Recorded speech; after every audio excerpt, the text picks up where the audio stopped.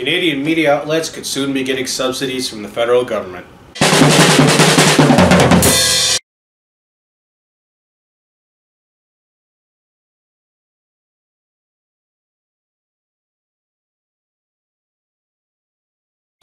What up everyone, and in my next video I want to talk about the potential of media subsidies in Canada after an announcement by the federal government.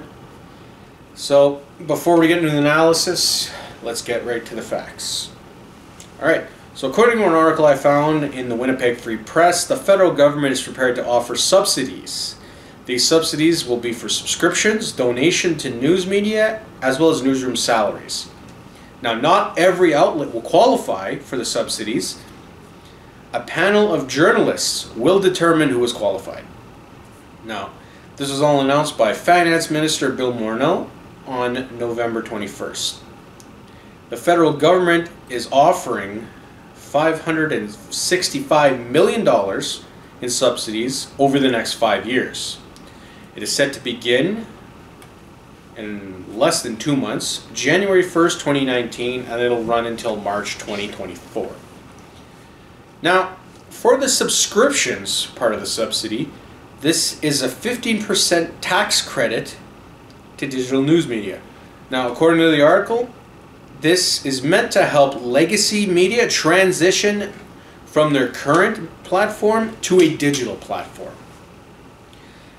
This tax credit is meant to be temporary. Now, moving to the labor subsidy, this will be a permanent tax credit. It is meant for the work done to produce original news content. So the salaries involved in the workers who produce are effectively an outlet's content. The last proposal would see media outlets be able to receive charitable donations, and thus they could write a tax receipt for the donation. So with the facts out of the way, I think now it's time to do a little bit of an analysis of what's going on here. Now, I first want to say that it is a very hard time for news media in general, whether it be print, radio, TV, effectively legacy media. There's not a lot of money to be made in the news. It seems, at least here in Canada, I'm sure it's probably the same elsewhere, but at least in Canada, it seems at least a couple of times a year we'll hear stories of, or coverage of outlets and whatnot having to close their doors because they're just not profitable anymore. This is a real challenge that's facing media in this country, and it's something that's going to need to actually be addressed, for sure. The problem is, though, what do you do?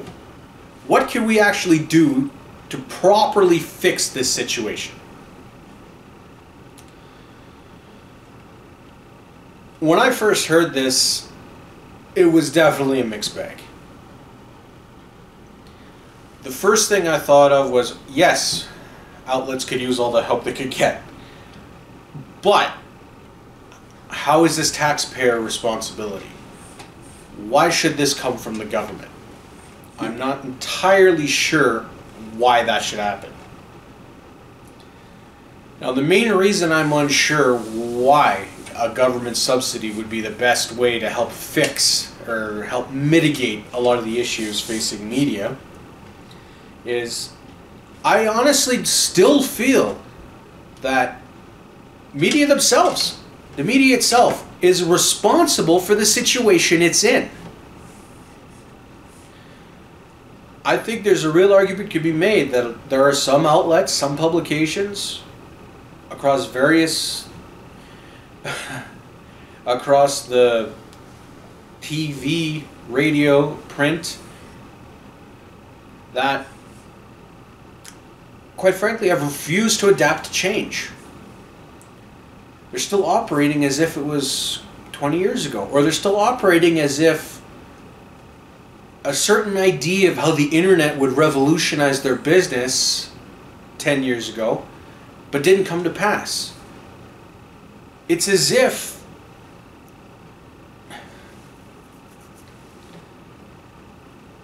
that is a huge problem. when something fails to evolve, it will eventually just die off. Another problem I have is some companies, some conglomerates have grown way too big. You look at a company like Post Media that has a very... their debt has been well documented. They're the owner of the most publications, at least in the English language media, in Canada. If you ask me, I have a feeling that company has grown way too big to the point where it will never be able to sustain itself. With decreased ad revenue, there is no way it'll make enough money to satisfy its debt and satisfy its overhead and make profit.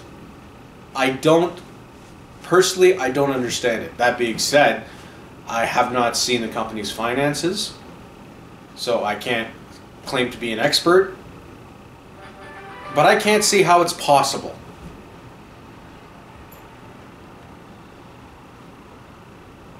And I think that should be a warning to any company that wants to grow that big. I don't see how it's worth owning so many properties when you're unable to sustain it, or when it's unable to be sustained. Now, the next, I think, is the biggest issue as to why media is in the state that it's in, and it's their own fault. And it's the practices they use. Practices used commonly. I am tired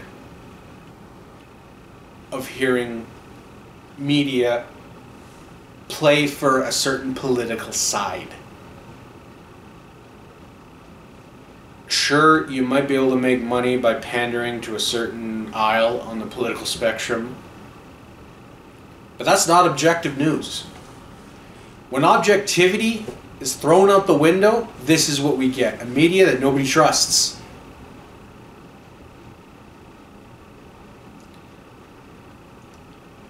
I think we in the media would be much more trusted if we stuck to objective facts, to report news objectively, even if the objective facts go against the party that you play for, or the team you play for. If you want to align yourself to a certain point on the political spectrum, that's fine. But at least be willing to admit when that side is wrong. And I think there are too many outlets that don't do that. And that is part of the reason that nobody trusts the media. Another reason: how many times have you clicked on an article and read a headline, and then you read the story and go, that headline had nothing to do with this story? I've done that way too many times, and that turns me off outlets. I don't know how outlets are able to survive when they do practices like this. Misleading just for views. Whether you want to call that clickbait or whatever.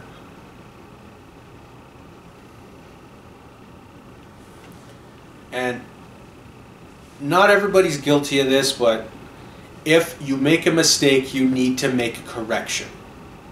There are way too many outlets that do not do corrections. When you make a mistake, the best thing you can do is admit you were wrong and correct your error. You will preserve at least a level of credibility, and you can move on. You can recover from it. But because of these practices I've listed, trust in the media is in the toilet, and this is what happens. We end up in situations where the industry is suffering to the point where we may need government subsidies. Now, a big problem I have with the subsidies is who's going to qualify. The only thing right now I could find is effectively that CBC Evento Canada is not going to qualify, as it's the public broadcaster. But other than that, what's the criteria? Are the giant companies that are way too big to be sustainable, are they going to qualify? Is it just going to be small businesses? You know, small papers in communities, whether they be dailies or weeklies, whether they serve big cities, small towns, even smaller communities. There needs to be, for me to feel a lot more comfortable with this, there needs to be a lot more guidelines released to know who's going to qualify. Is deliberately partisan outlets, are they going to be qualified? Or is there going to have to be some kind of objectivity in your reputation? So all in all, as I said, I acknowledge that my industry is in trouble. And there's going to be a time where it might be unrecognizable to what it is today. But with what I know, I'm not sure these subsidies are really going to do anything unless media practices that are turning people away are changed. Anyway, I want to thank all of you for watching this video. If you like what you saw, please like the video. If you heard any points you'd like to continue talking about, anything you disagree with, anything you agree with, consider leaving a comment. Let's continue the discussion. Also, consider subscribing. Once again, thank you for watching this video. Have yourself a good day.